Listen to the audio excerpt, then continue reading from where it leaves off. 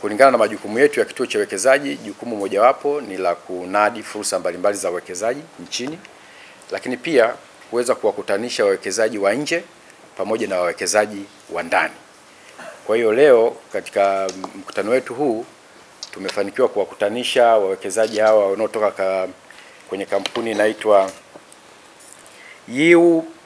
Mingyuan International Trading, nayo ni ya nchini China, ambayo nayo imeingia makubaliano na kampuni ya Kilua Group Limited, kampuni ya ndani, kwa ajili ya kufanya uwekezaji kwenye sekta ya kilimo, wakianzia na kilimo cha miwa na kuweka kiwanda cha kutengeneza sukari.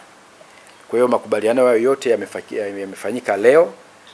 Kwa hiyo kwa baada ya hapa nafikiri hizi kampuni zinazohusika zitaanza sasa kuanza taratibu za utekelezaji wa yale ambayo wamekubaliana nayo.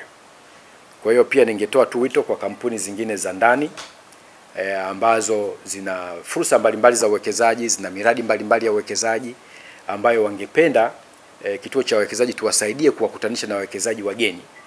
Basi miradi hiyo wailete kituo cha uwekezaji, ili tunapopata ujumbe wa wafanyabiashara au wawekezaji wanaotoka nje ambao wanataka kushirikiana na kampuni za ndani, ili iwe rahisi kuwakutanisha nao.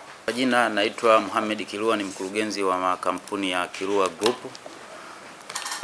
Nadhani leo kilichotukutanisha hapa ni makubaliano ya kampuni hiyo iliyotoka China, ambao tulifanya mazungumzo China kama mwezi mmoja uliopita. Tulimaliza mkutano tukiwa katika mkutano mkubwa uliofanyika wa One Belt One Road. Tulifika kufanya makubaliano ya kukubaliana wakati nauza fursa za nyumbani zilizokuwepo katika upande wa uwekezaji, ili tuweze kufika kwenye uchumi wa kati. Niliwaelezea fursa zilizokuwepo nyumbani, wao walikuwa tayari kuja kuwekeza kiwanda kikubwa cha kulima miwa na kiwanda cha sukari. Nikawaambia karibuni. Kwa hiyo tulikubaliana kwa pamoja, wameweza kushuka hapa. Kwa hiyo sasa tuko kwenye taratibu za kumalizia kufunga mkataba na mimi kuchukua ule utaratibu wa kutafuta sehemu za uwekezaji. Kwa hiyo tuko hapa kumalizia mambo hayo tuliyokubaliana, tuweze kuisongesha nchi yetu. Ni sisi wenyewe ndio tutajenga nchi hiyo, sio wengine.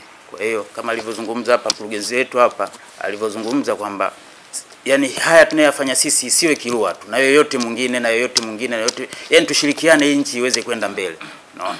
Nitafurahi sana nikiona wanatokea wengine ambao wanafanya vitu kama hivi, kwa sababu mimi naingia kwenye mikutano mingi tu kule, najikuta yani mara nyingi tunakuwa peke yetu, hatujitoi yani kushiriki sana kwenye mikutano ya fursa kama hiyo. Kwa hiyo Watanzania wenzangu, tujitoe sana ili nchi yetu iweze kusonga mbele. Kwa wakati huu wa serikali ya tano linawezekana hii nchi kusonga mbele, kwa sababu serikali iko tayari.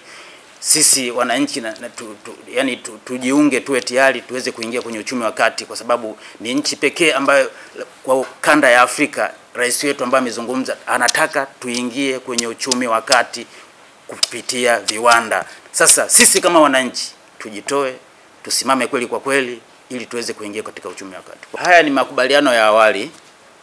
Tunapoingia kwenye makubaliano ya awali ndio tunakuja katika utekelezaji. Sasa la kwanza tumeshakubaliana, wao wana vitu ambao wanatakiwa wafanye na mimi nina vitu ambavyo natakiwa nifanye. Baada ya hapo tutaleta investment ya project mzima, kwamba itakuwa hivi, itafanyika sehemu fulani na kwa thamani fulani na kwa muda huu. Lakini sasa hivi ni makubaliano ya awali kutengeneza utaratibu wa kuelekea huko. Mazingira yaliyokuwepo, project inataka karibu hekta 30,000 kwa awamu, na sio lazima tuweke sehemu moja.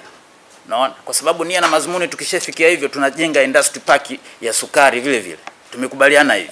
Kwa hiyo inawezekana kipande fulani kikafanyika Kigoma, kingine kikaenda kufanyika Mtwara, kingine kikaenda kufanyika Mwanza, kingine kikaenda kufanyika Mbeya, Morogoro, sehemu tofauti tofauti.